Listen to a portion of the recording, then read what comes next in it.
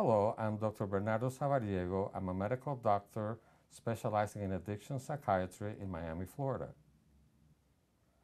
Let's talk about how alcohol affects the central nervous system. Now, alcohol is a sedative, basically, so it stimulates the GABA receptors in the brain. Now, in order to stay alert, the brain counteracts by increasing the neuroexcitatory neurotransmitter glutamate. Now, glutamate in large quantities can be very toxic to the brain and can kill the nerve cells.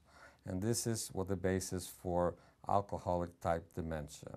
Now, alcohol, the GABA inhibition of the brain causes the disinhibition of the individual where they lose their fear of what they're doing. So their judgment becomes impaired and they get involved in very dangerous types of behavior. Now, one of the questions that is always said is, well, alcohol produces pleasure. That has to do with dopamine. And dopamine is a factor in addiction, but we have come more to realize that what maintains the addiction is the anxiety. The alcohol or drug becomes a necessity of survival, and the person is looking for peace and is trying to avoid anxiety.